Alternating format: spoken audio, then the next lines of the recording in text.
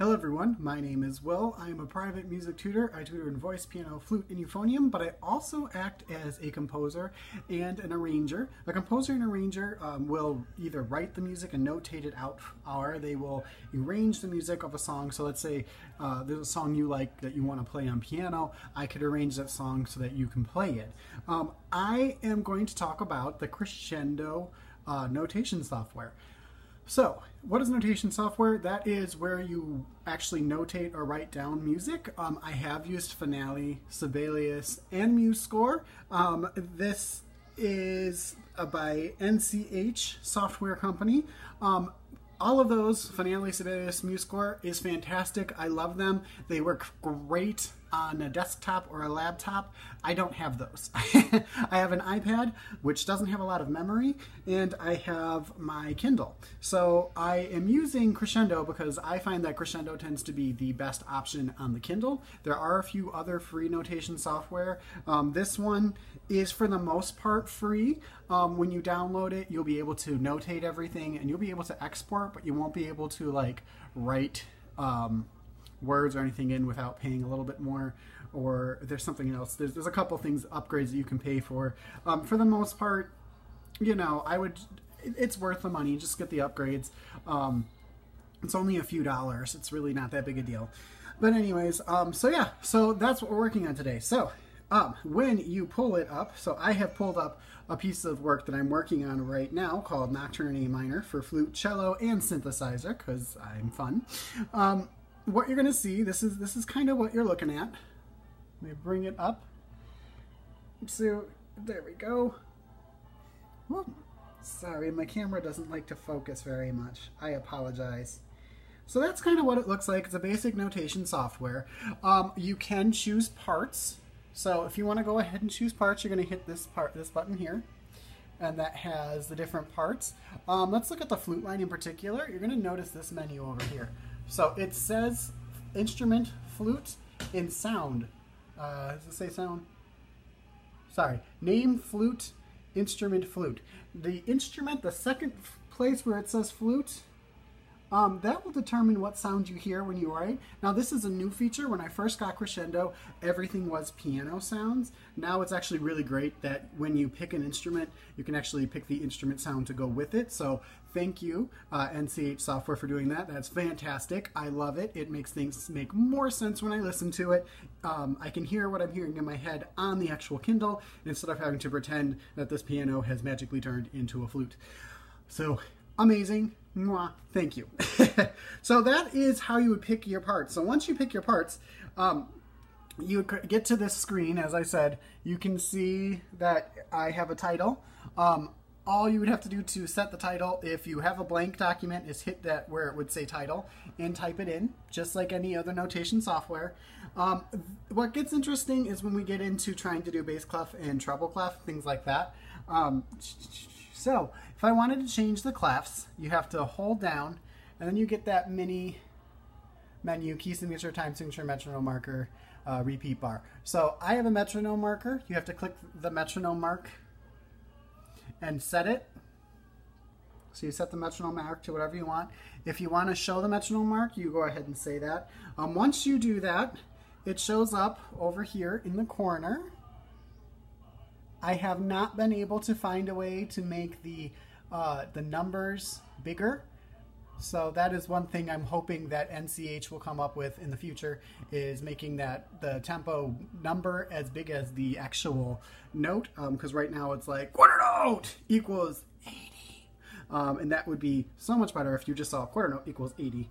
Obviously I'm running a nocturne, it's slower. But all of that, whatever, it's all good. The other thing is, again, by holding it down like we just did, you get to the key signature and the time signature. You know, it's really simple. You just click whatever one you want. Like, let's say key signature, you pick your signature. If you pick one that's different, it asks you if you want to change everything. You can say yes, you can say no, whatever you like. So that is how you do that. If you wanted to change the clef, you actually hold down the clef and you get this clef. Clef, key signature, repetition. Repetition you'd use if you want to repeat.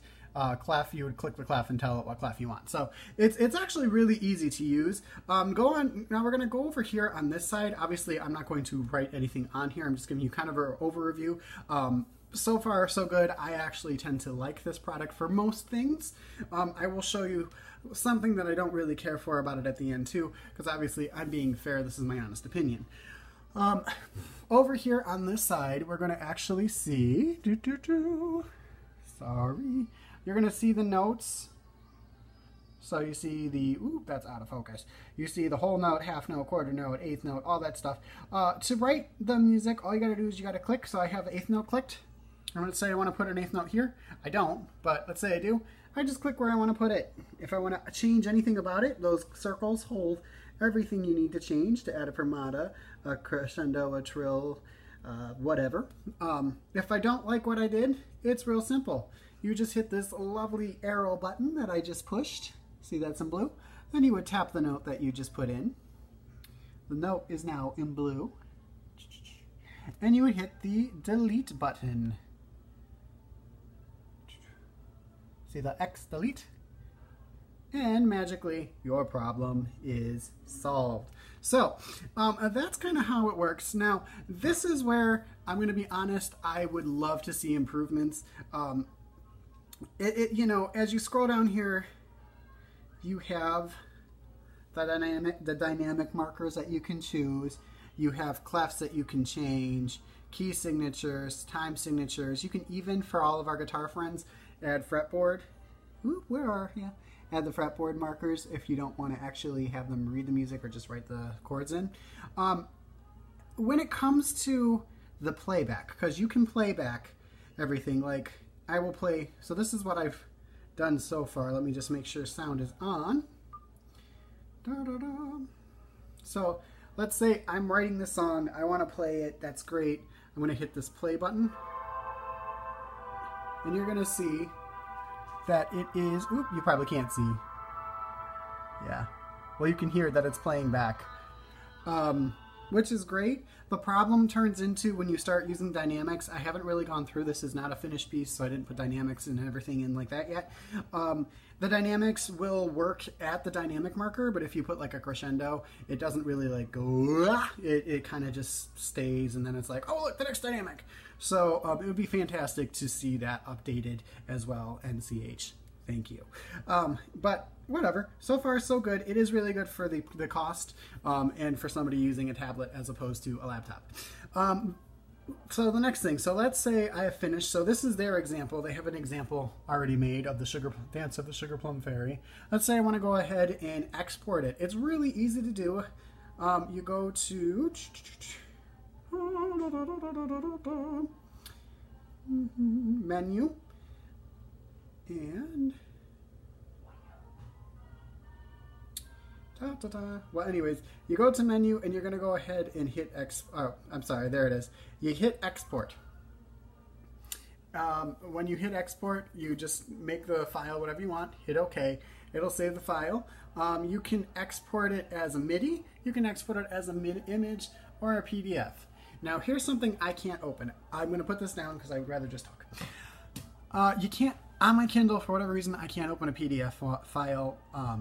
It doesn't support it. But when I download it as a PDF file, I'm running into an issue where if I write my name, write the composer's name and my name as an arranger, they kind of smash together. So again, that's something that I'll be honest is a little lacking for me, and I'd love to see NCH come up with a better solution for that in the future. However, it is easy to export. You're not paying to export per song.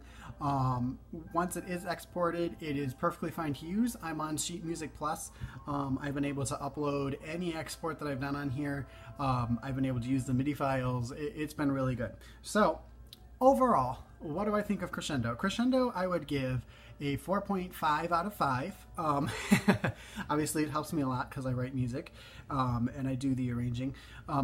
There's a few things, as I said, I'd like to actually see the crescendos and all the different nuances affected by the MIDI file, the actual MIDI sounds. But I understand, you know, it is a program for the Kindle, so maybe it can't. I don't know. I'm not a computer programmer. I'm a musician. And as I said, the export gets a little weird when you have like written by blah, blah, blah, arranged by blah blah blah. They just kind of smush together. I haven't had that issue so much when I export it as an image. If I export it as an image, it's pretty much exactly what the screen looks like. It's almost like a screenshot minus all the stuff around it. So maybe it's more beneficial to use it as an image for now. But yeah, so again, it's free. If you type in Crescendo on your Amazon store for your Kindle, you can definitely get it. I don't have it on any of my other devices, but yeah, so I hope this helps you if you're somebody looking for a notation software. I enjoy it. I use it frequently. I like a lot of the upgrades, being able to hear the instruments that are there instead of having to only hear piano. It is fairly easy to work with. You know, just like everything on the Kindle, I forgot to mention, you know, if you do the whoop with your fingers, everything gets bigger and everything gets smaller. I mean, it really is great. So yeah, so that is my review of the notation program Crescendo by NCH Software Company. Thank you guys. Have a great day. Bye.